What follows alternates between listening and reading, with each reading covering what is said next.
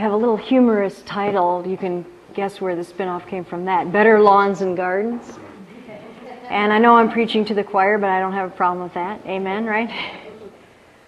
So, I guess I'm pressing my own thing here. First, a little history on the lawn. We take things for granted. In the little film you just saw, I call lawns a convention. Well, they are a convention that is only about 60 years old, and it started with the chemical industry because the lawn was not possible. A monoculture of grass growing without weeds was not possible without the petrochemical industry. So we can thank the petrochemical industry for the modern lawn, but now we need to rethink that paradigm. And it's interesting that initially when lawns were coming into fashion, the seed mix was not a monoculture. The seed mix was not pure grass. It contained things such as white clover, because clover is an important nitrogen fixer, and it helps the grass grow, so you wouldn't have to even have fertilizers if you had natural legumes and things that grew side by side with the grasses. Clover is also an important pollinating plant. I'm a beekeeper, and I happen to like clover honey among other types of honey. So I thank everybody who grows clover, and it's really hard to be a beekeeper in suburbia. In fact, studies have shown that in Detroit, with all its vacant land and weeds that are growing, the bees are actually more productive in the urban Detroit than they are in the suburban areas outside of Detroit. So we need more people to supply the pollen and nectars that will aid our pollinators. And another one is dandelions. Dandelions, I say they fix themselves over time. Dandelions can be a source of food, but they bring nutrients such as calcium up to the surface, and making it more bioavailable for other plants. And so it actually helps the grass in the long run to have dandelions, just like clover. The clover and the dandelions actually help the health of the grasses. Now, if you're spraying herbicide to kill the dandelion, it's actually a fool's game. You're chasing, it's like a chase snaking its own tail. So the paradigm of monoculture is what some of us are fighting against, and that's because nature loves biodiversity, and ecosystems depend on it. So what you're doing is you're just spending an awful lot of effort fighting the natural system that God created that wants to do its own thing. So what kinds of household products are we using? We're using fertilizers, pesticides, herbicides, and over 100 million pounds of chemicals are used in the United States each year on our lawns. And I said, look at Beyond Pesticides website. I'll give some citations in this presentation that are good to look at, because it's limited how much I can say without putting you to sleep. And I found it interesting that Europe, under the REACH, R-E-A-C-H, is switching to a precautionary principle approach, whereas here the burden of safety for these chemicals is placed on us. I mean, basically the chemical industry is not required to do very much testing. Unlike the FDA, when you have the drugs that are approved go through maybe $1 billion worth of testing before they go on the market, and even then sometimes we find out that they're not good for us. Isn't that true? So imagine that these chemicals have used externally. They're not supposed to get in our bodies, so they're not tested for that. And obviously they do get into our body. Any chemical that is ever made or used gets distributed throughout the environment and finds their way into our food, drinking water, the air we breathe, and it gets inside of us. So it's not really fair that we as citizens with our limited resources would have to challenge these deep-pocketed corporations on the safety of their chemicals after they've already been used and then years down the line found to have some toxic effects. So what can we do? We need to really change the way we think and change our paradigm, change our habits. You've heard the 3 R's: reduce, reuse, recycle, and I think there's 5 or 6. There's new words that are coming out to go along with that environmentalist mantra, and that is one of them is refuse to buy toxic products. So the corporations have all the power otherwise. You know, what power do we have? Litigation is one of our only tools that we can use to try to stop this poisoning of our environment and of our bodies. But that's very expensive and time-consuming and very difficult. And there are very few lawsuits that ever see the light of day, as you know. And so we can vote with our pocketbook. That's pretty much the biggest power we have, is to make the decision ourselves not to use these chemicals or limit their use. Now, one thing that is used on American lawns is fertilizer. And I cite some different things here. NASA scientists estimate that lawn runoff contributes up to 20% of water pollution that causes the dead zone at the basin of the Mississippi River and the Gulf of Mexico. So I mentioned in the little film, the Love Your Lawn film, that eutrophication is, when it's man-made, eutrophication can be a natural word, but it means an overproduction of plant growth, like algae blooms. And when we dump When we put fertilizer and it washes into our streams, it makes its way into the river and down to the ocean. And what happens is all the algae, when it grows, those cells eventually die, and then bacteria break down that biomass. And as the bacteria break down the biomass, they consume the oxygen in the water. Well, fish don't thrive when there's no oxygen. So that's why it's called dead zone. It's not the plants produce oxygen, but when the plant tissue dies and the bacteria break it down, it sucks out the oxygen. Another problem is some of the nitrates that are in the water from fertilizers, and that can cause blue baby syndrome, and it's also toxic to developing fetuses. You all know that developing organisms and infants and juveniles of any species tend to be more vulnerable because they're developing, their cells are dividing fast, and mistakes that are made to the developing child or infant can manifest in many different health effects. Another thing that people don't think about is that fertilizers in lawn use and in agriculture in general contribute significantly to the climate change issue. The nitrous oxide is a potent global warming gas, and more potent than carbon dioxide. We're not emitting as much as we're emitting carbon dioxide, but it's a fairly significant contribution. And just from lawns, it's about 3 to 5% of the nitrogen that you apply to your lawn is converted to this global warming gas. Another issue is ammonia in fertilizers. Ammonia is toxic. It's pH dependent, but ammonium and ammonia are the different forms. And so ammonia is toxic to all fish at a pretty low concentration. And so that's another concern, that what is the trade-off of applying these fertilizers to have a big lush lawn when we're killing off fish.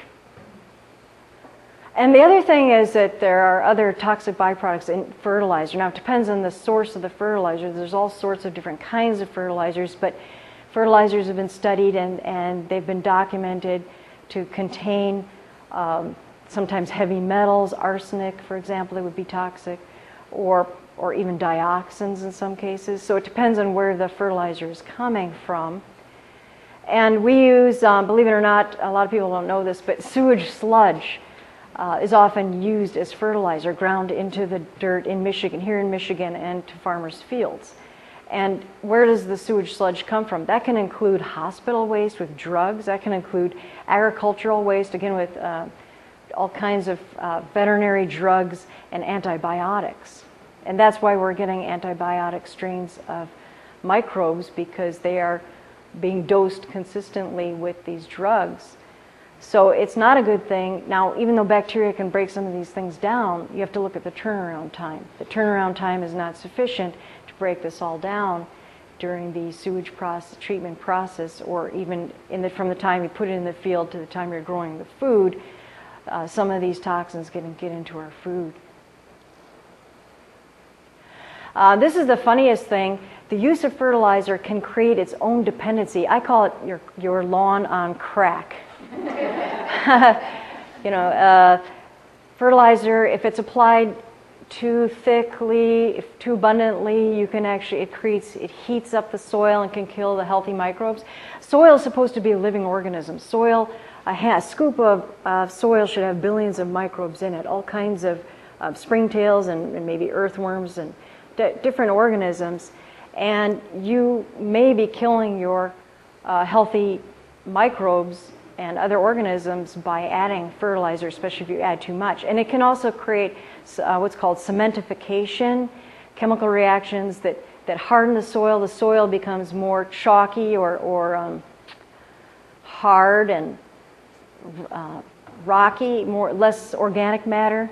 It's also the way that we grow things, but the natural selection for grass is resistant to high. You can actually add things to your grass like that to either foster the growth of weeds or impede the growth of weeds relative to the growth rate of your grass with a certain nitrogen-phosphorus ratio.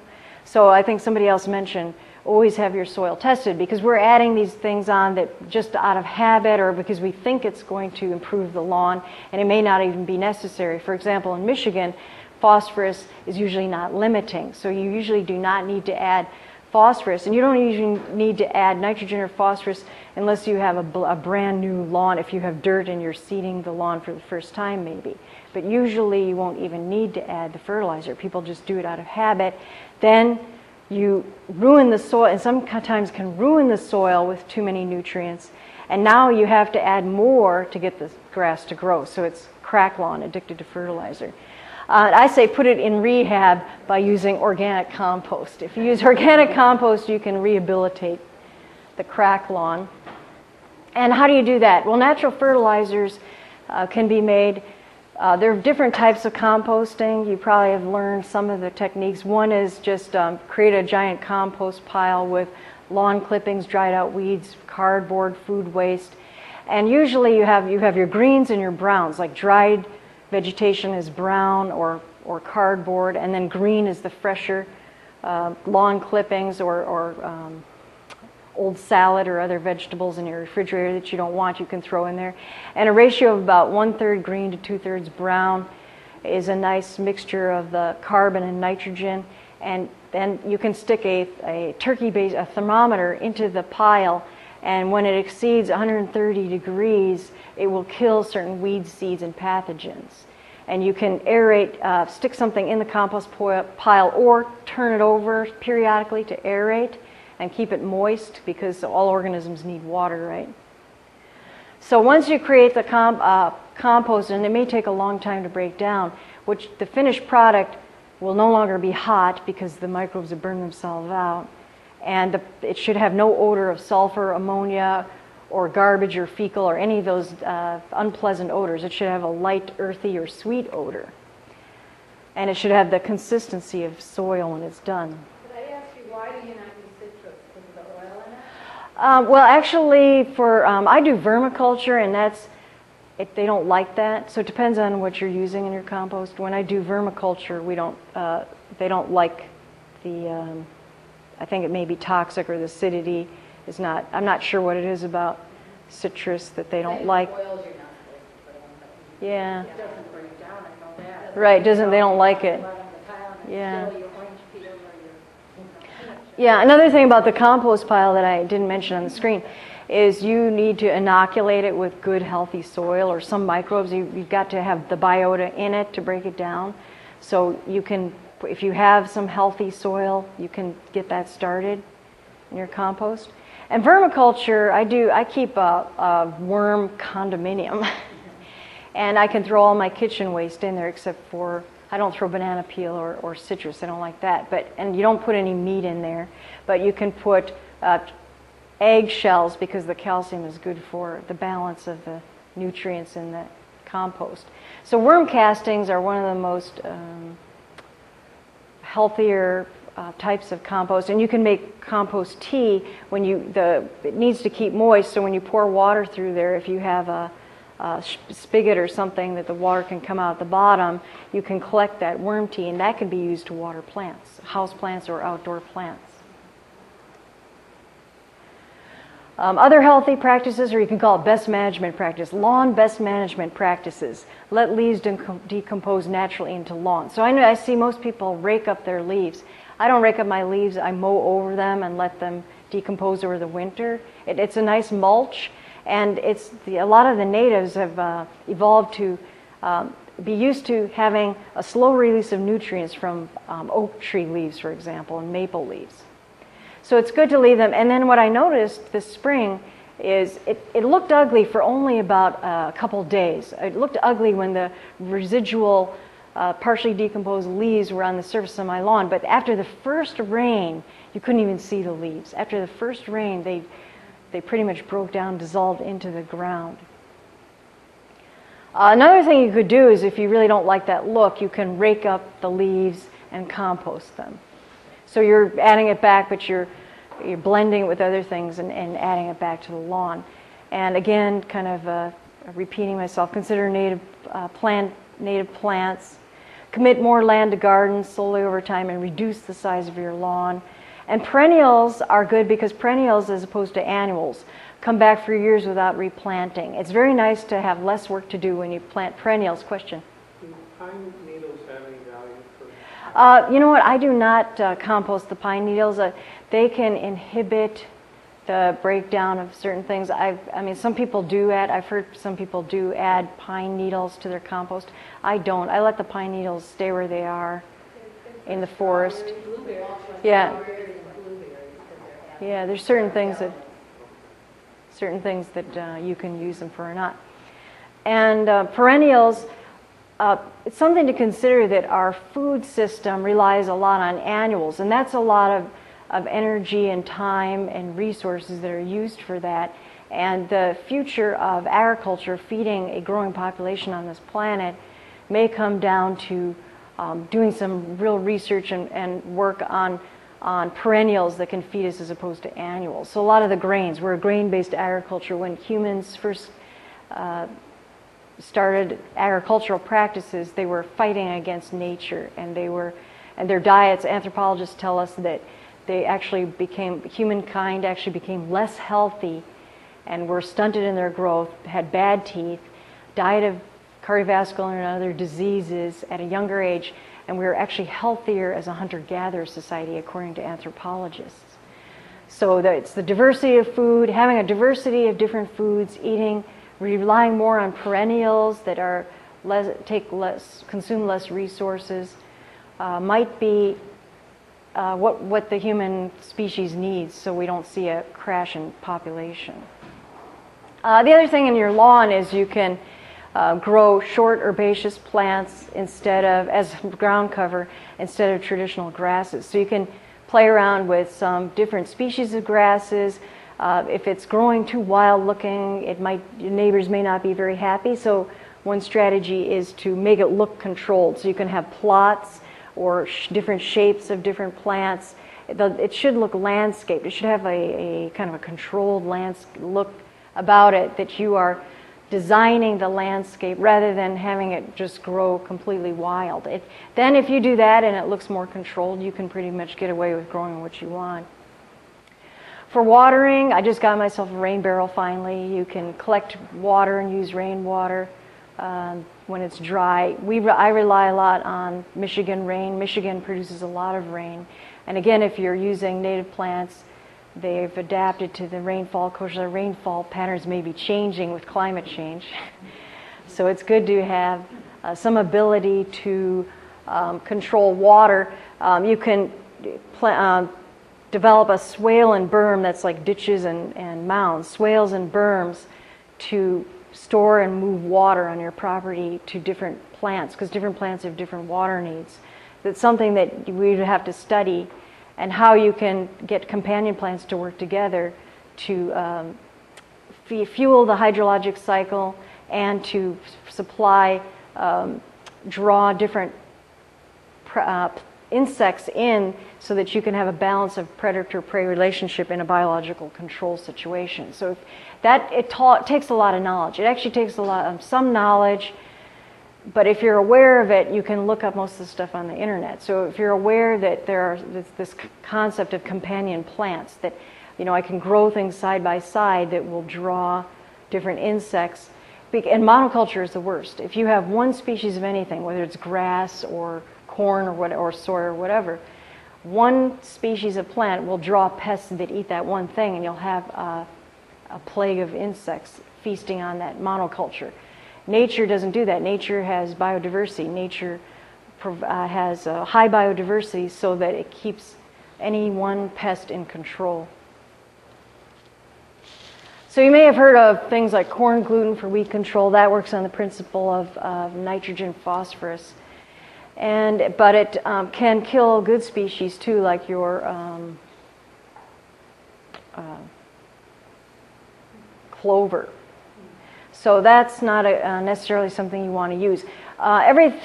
Choices we make have consequences, and a little bit of knowledge can be a dangerous thing. And I know it's a lot of effort. It's a lot of effort to learn how to grow things organically and how to grow a diverse plants in your yard. May take more effort than using the traditional approach of just dumping fertilizer and pesticide to keep a green grass, or hiring a lawn care company to use chemicals to keep your turf lawn. It's going to take a little bit more work and a little bit more scientific understanding, but it's well worth it from the benefits that you as a person will get and what you're contributing to the earth. You might have heard of other things like boric acid, diatomaceous earth, or drying agents. Again, they're non-specific, so if you're trying to kill a certain pest, you have to be aware that there may be effects on beneficial insects as well. And beneficial insects are really taking a hit. Our pollinators, this is serious business, like bees. The decline of bees is debatable. A lot of people believe that it's the pesticides, especially systemic pesticides. In France, they showed that when they banned systemic pesticides, the bees made a comeback very quickly. But the industry probably does not want to hear that. They're still on this theory that there's a specific mite or a specific virus or some one biological agent, which I don't believe. I believe there's many different pests, and that if the immune system of an organism is impaired, they're going to be more vulnerable to these pests. So we have to keep our pollinating insects healthy as well as ourselves. Another thing is people say, well, I don't know if I can grow all this stuff in my yard because the deer will just eat it. And I have that problem as well.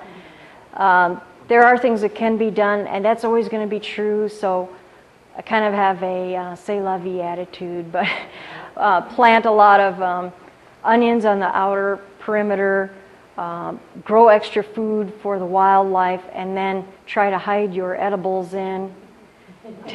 Basically, and then another thing that you can do is plant.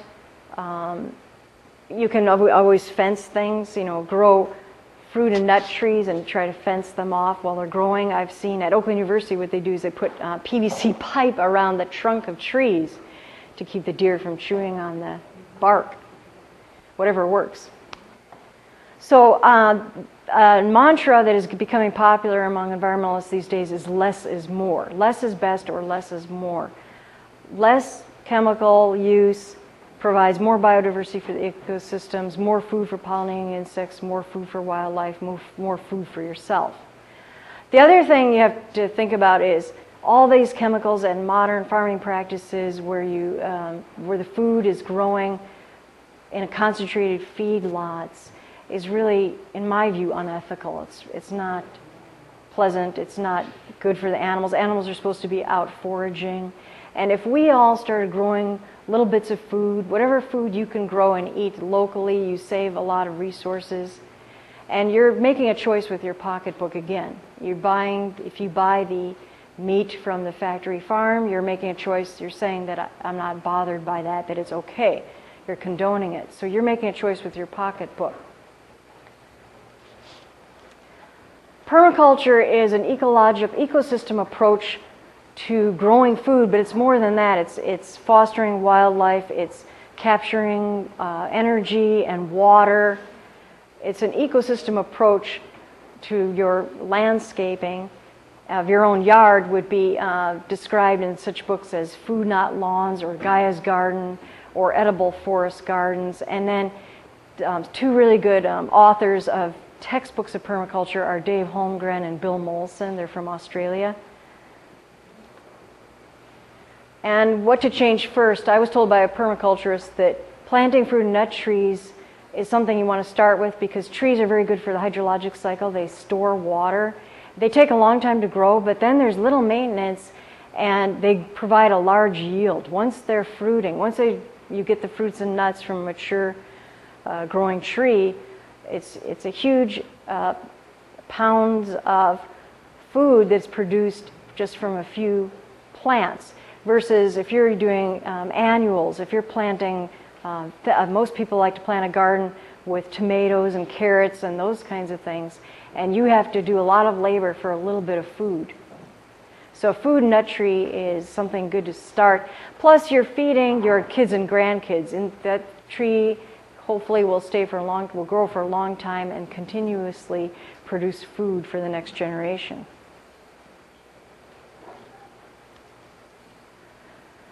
Another thing a lot of people don't know is that nitrogen-based fertilizers are made from natural gas. And natural gas is, for the most part, a non-renewable resource, just like oil. You can get, it's methane. Methane you can get from decomposition of organic matter in nature or from landfills. So you'll always have some methane being produced. But a lot of the huge stores of methane that we use for our fertilizers and for heating our homes is we mine out of the ground. You've heard of fracking. Fracking has become popular, and that whole thing came up because some of the easier stores of methane have already been sucked out of the ground, and now we're going to get the bits that were hard to get out in the first place, the stuff that didn't come out very easily in the first place. We're adding water and chemicals to try to, like a slurry, to try to get that little bit of gas out. And that's really spreading a lot of toxins into the earth. And even though they say it doesn't get into the groundwater, we know differently. If you saw Gasland, anybody seen the documentary Gasland, you can see about that. But also just the fact that it's, for the most part, an unsustainable resource, that we're using a resource. I think if you're using fertilizers to grow food, this is called the Green Revolution, rapid production of food, usually by monoculture methods. At least you're producing food for people to eat. But it's really almost inexcusable when you think about a valuable resource like this fertilizer to be used for growing a lawn. Especially since you grow up the grass, then you cut it, and then you want to get rid of that. And what gets me is the people that can't seem to want to grow their grass fast enough. I'd rather, if I have to mow once every 2 weeks, I'd rather mow every 2 weeks than once a week. So why would I want the grass to grow faster? Maybe that's just me. Maybe because it's greener. Like I said, in Michigan, we don't usually need a lot of phosphorus. We don't usually have phosphorus-deficient soils. And phosphorus is mined. And if you want to read about the environmental impact of phosphorus mines, again, you're using valuable resource that's needed for food production, and you're for growing grass, and then and there's environmental impacts of that mining operation as well. So there's a real question as to how the human population can be sustained, and if we're squandering our resources for this activity, that's in the future is going to seem insane. When it's true that growth of lawns and biofuels is in direct competition for the resources that we need to grow food. That's a fact. Now, types of chemicals and their toxicity. Some of the fertilizers contain heavy metals. Herbicides, atrazine is a bad one. It's an endocrine disruptor, banned in some European countries, not the United States. And this is sort of some people might find as a joke, but I'm serious here. If you have time to apply a poison, try weeding instead. It seems crazy, but I have a big yard, and the weeds I don't want, I weed by hand. And the other ones, like dandelions, I don't even consider weeds. I consider them beneficial plants.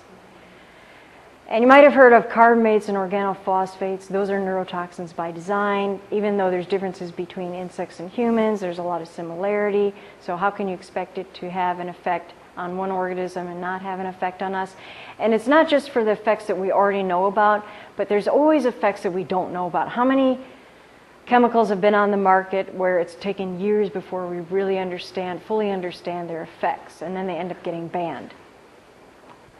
So I take the precautionary principle. Why should I use a chemical if I don't really need to? Try alternatives before resorting to that.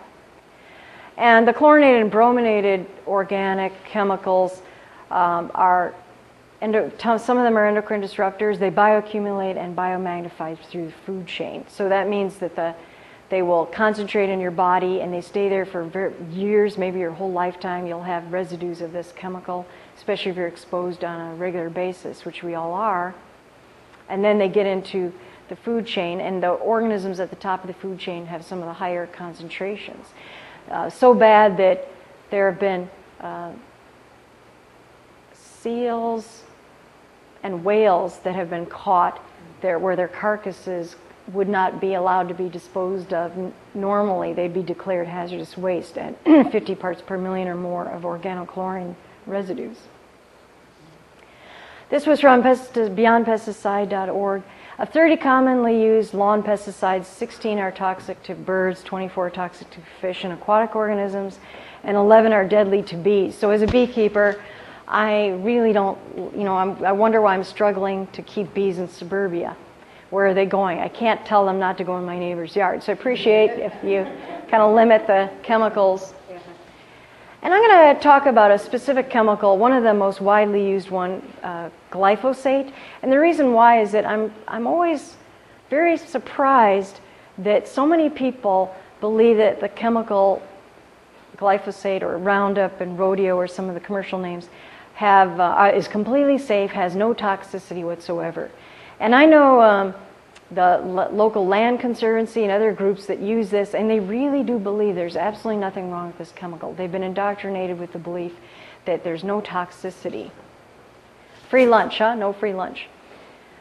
Now, just look at this first slide, acute toxicity in humans. You can commit suicide by drinking it.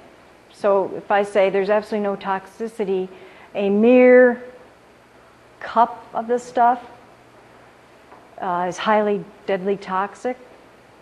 So 3/4 of a cup is a lethal threshold. Death within the first hour, cardiac shock, multiple organ failure, pulmonary edema. You can't breathe, fluids are in your lungs, and it destroys red blood cells. And there have been a few of these cases in India particularly, farmers are committing suicide because they can't make a living with the seeds that they've been sold. That they've been told that if you buy these seeds that contain systemic pesticides or Roundup resistant, that they will have huge yields and they will make a lot of money, and then they find out, oops, it's not as good as it's cracked up to be. And so there have been a lot of cases of death by glyphosate. So right there I'd say, well, in terms of acute toxicity, anything where I only have to drink a few swallows, I'm going to be in the hospital, doesn't sound good to me. Then there are cases of people applying the pesticide, and if you just like you don't, in the wind, you don't spray pesticides in the wind. You spray down so the pesticide moves downwind, and if you don't, you get it flashes back into your face, which happened to this guy, and he was hospitalized and did have permanent lung scarring. You're assuming that nobody in the world lives downwind of you? Well, you hope it gets diluted by then, but if you get a splash right in your face, it's pretty bad. The other thing is the molecule glyphosate. I don't know how many of you have taken organic chemistry, but there's a glycine molecule and a phosphate moiety, and some of the amino acids are what's called excitotoxins. And there's a question about, is glyphosate an excitotoxin? This was a journal article in Movement Disorders.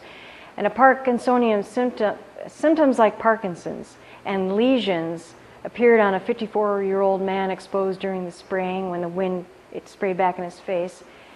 And there have been documented cases of people with neurological effects, and there's a plausible connection to this, what's called the NMDA receptor-mediated pathway.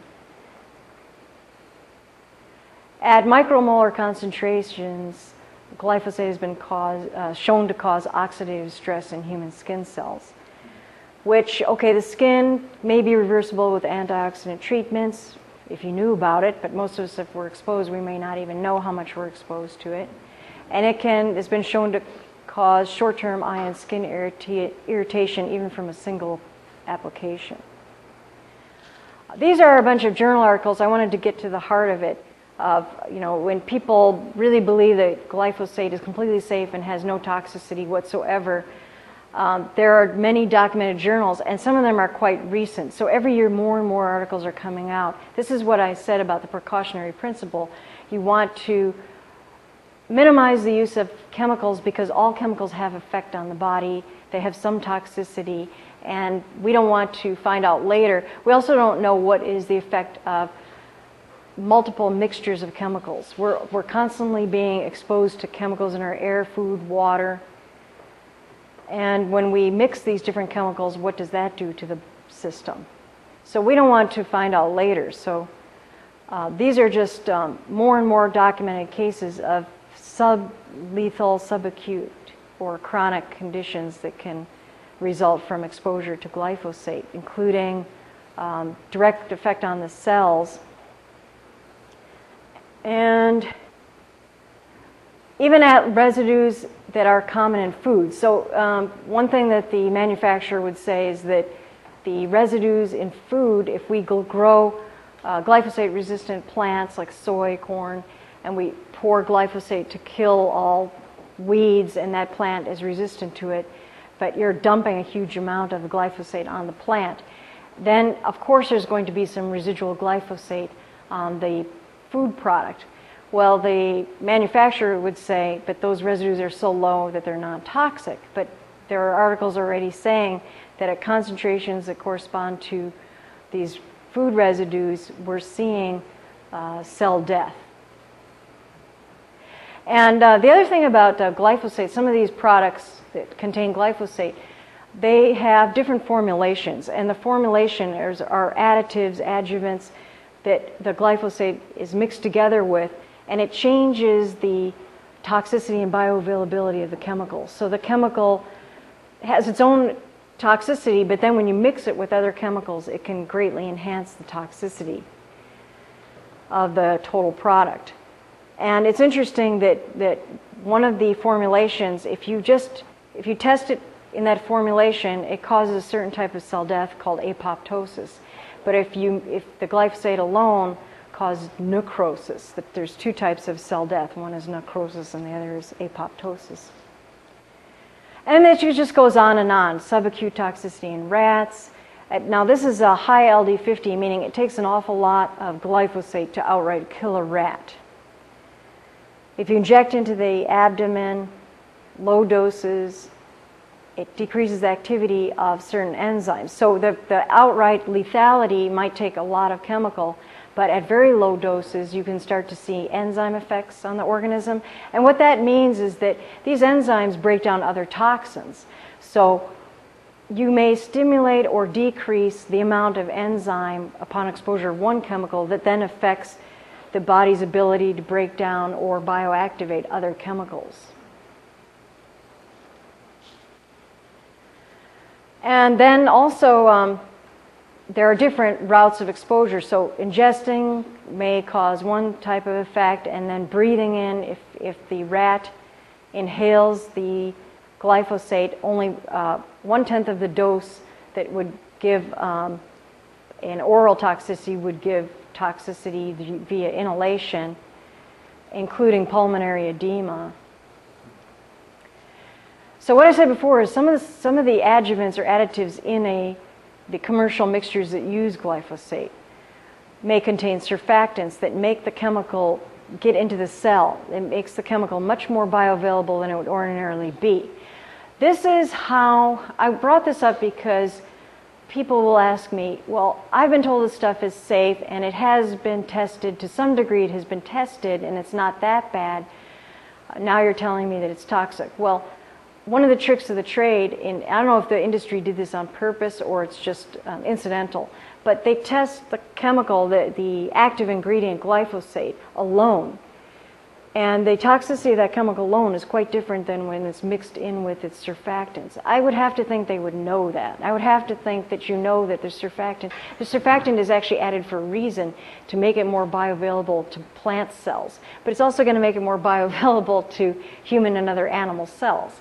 So to me, I would have to think that they know that they're testing the chemicals separately. You're going to get much less of a result than when you add the surfactant. Yes? When they first went to that system, I remember talking to the ag boys, that some of the inert ingredients Some of the inert ingredients. Well, now DDT is banned, but yeah. Oh, okay. Inert ingredients. Well, that's not inert, but it's a pesticide. But they considered it. You know, it's inert from the standpoint of an herbicide because this is an herbicide. DDT is a pesticide. Yeah. Aha. They used it as a carrier. Right. So little tricks of the trade. So the risk assessments, also initial risk assessments of the chemical, were based on the parent compound without these adjuvants. So that's one way they can get away with, skirt around the issue and say, oh, it's not that bad. If you look up the EPA risk assessment on the IRIS database, all the references for toxicology studies were older ones that when Monsanto created the product, that were, well, the other thing is testing. If the company that makes the chemical is doing the testing, to me it's a conflict of interest. And they could say, well, we're up on board with this, but who knows? I don't trust it. I always think there should be a third-party analysis to validate whether it's a problem or not.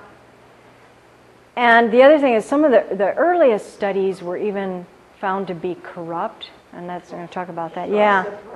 Yeah, not surprising, yeah. So the other thing is you look at the oral RFD, the no effects level is 10 milligrams per kilogram per day, causes kidney damage.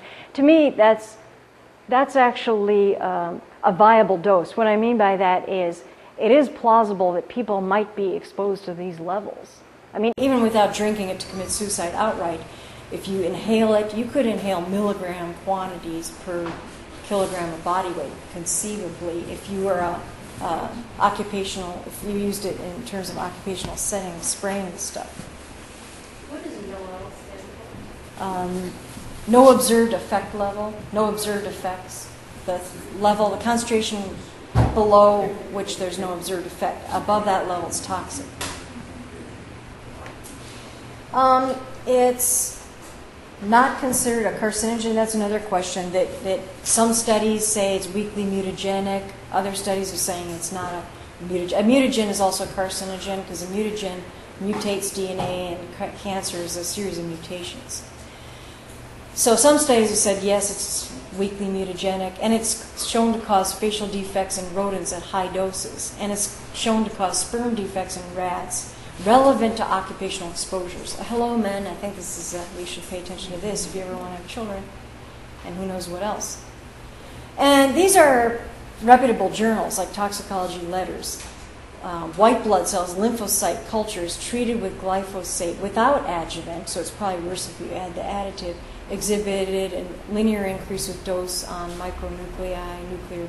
These are just different endpoints of toxicity. It goes on and on. I did this to show that more and more research is coming out to show that there's effects directly on DNA, directly on cells, directly on tissues. And so the question is glyphosate a human carcinogen?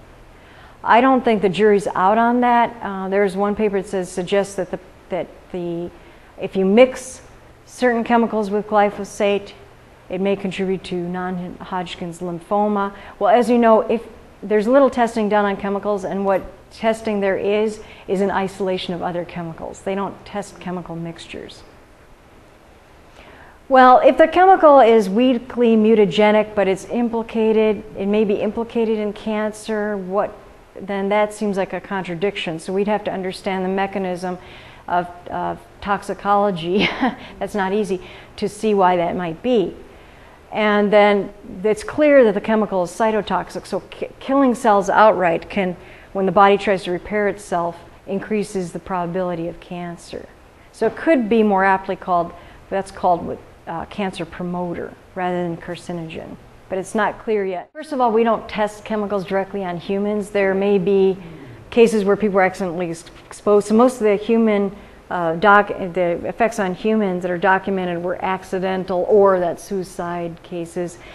Children, there have been some studies with children, but yeah, they're not going to consider effects if they can get away with it. Just like some of the systemic pesticides that are killing off bees, that in France, when they banned the chemicals, the bees made a full recovery within a year, and so the chemicals were implicated. They said that the chemicals were not at all toxic to adult bees, and the chemical industry was not required to test the chemical on bee larvae. Yeah, bee larvae. They were not required to test. They tested on adult bees. So their neurological systems are already formed. They may be affected, but not like of developing embryo. So that's another thing. And for me, I think having a knowledge of toxicology, I want to be able to affect the world and educate people, inform people. But for myself, it's been valuable because I feel like I can make better choices in my life of what I eat, how I treat the water that I drink, or what chemicals I may or may not use. Having an understanding of the toxicology is very useful. So back to this, that was kind of an aside, back to this issue of how they mixed the surfactants separately with the compound and when you mix them, they become much more toxic. So there's now a new field of study looking at the effect of mixtures on wildlife. And some of these species, like Xenopus is a frog, 2.6 milligrams per liter in water will kill fish embryos in a single application. And there's some fish that are so sensitive, even a milligram per liter can kill them. And then it's widely variable because fathead minnow, 1,000 times more, has no effect.